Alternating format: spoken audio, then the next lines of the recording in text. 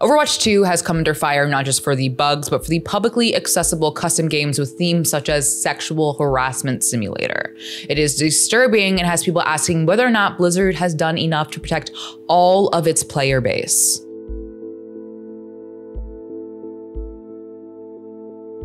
Hey everyone, just a heads up that this story contains depictions of sexual assault and forced birth. Keep yourself safe and take care of yourselves. I've spoken on this channel a bit about the rocky start Overwatch 2 has experienced since its release. I'm still trying to actively learn about this game. I still don't know the names of certain heroes. I mix heroes up. I don't know what their abilities do. I fall off the map.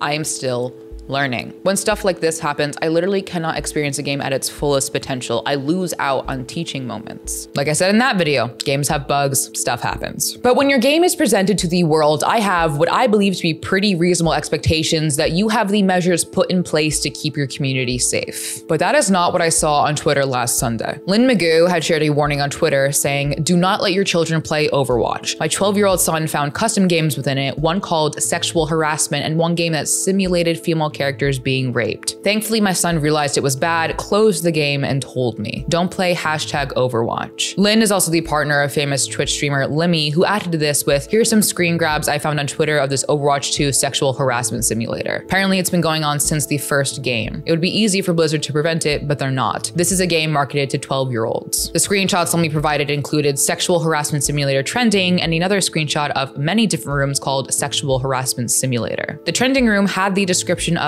"This is version 1.2 of the new and unique Sexual Harassment Simulator. Find new friends, live a normal life, and give birth to a child." A quick search of the YouTube channel brought me to 2 videos of what appear to be the custom game mode in action. In this first clip, a player is seen choosing to play the Sexual Harassment Simulator custom mode, where there then is text saying months of pregnancy in the top right corner. Eventually, it seems as if the player, who is playing a character that is a woman, is stunned, then teabagged, losing health until their death. They respawn with the mission changing the top right corner to go home and then wait until your baby is here. According to PCGamer.com, when you enter it, it forces one player to play as Cassidy against a team of strictly female Overwatch heroes. The top left of the screen instructs you to flash to knock down your victims, which refers to Cassidy's old Overwatch 1 flashbang ability, and then says to teabag to which is written with spaces, seemingly to get around a word filter. As you crouch, text appears on the top of the screen that says raping. Enemy heroes are then marked as pregnant, and eventually a Torbjorn bot is spawned to simulate a child. In its simplest form, it is a game mode that simulates rape and forced birth. To make matters worse, the first video I showed you was uploaded in May 2022, while the second video was uploaded in January 2022. This has been an available game mode for months. That was just one room I was able to find on Twitter, but there are other custom game modes with questionable titles. My coworker and I were not able to find Sexual Harassment Simulator, but we did find other rooms labeled as 18+, or with the phrase naked Overwatch 2 girls, naked anime girls, and a lot for Tinder watch. According to that same report from PCGamer.com, Blizzard responded to a question about the Sexual Harassment Simulator game mode saying, "Inappropriate or explicit content has absolutely no place in our game. We immediately removed the user-created game mode once made aware of its existence. We are continually working to improve automatic filters to prevent inappropriate user-created content and manually removing any that are not caught by the system." However, that same report confirmed that the unique 5-digit code that allows you to play the mode is still available. Anyone with the code could presumably turn it into a public game and relist it. It's possible to report custom game titles and descriptions through a button on the browser page, but for instances like this, where the mode itself violates the rules, there's no easy way to communicate that to Blizzard. According to that PC Gamer report, these custom games with labels like 18+ are places to chill out and voice chat in. I do have a problem with Blizzard having all of these rooms so easy to find and accessible for the entire population of gamers,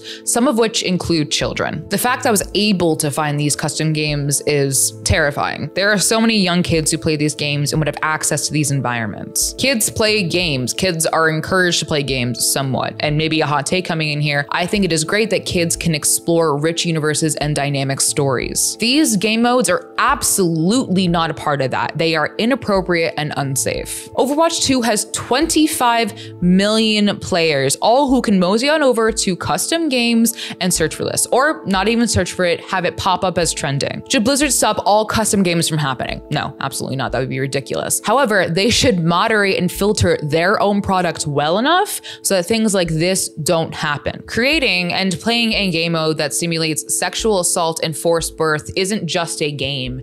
It is up, and Blizzard need to do better.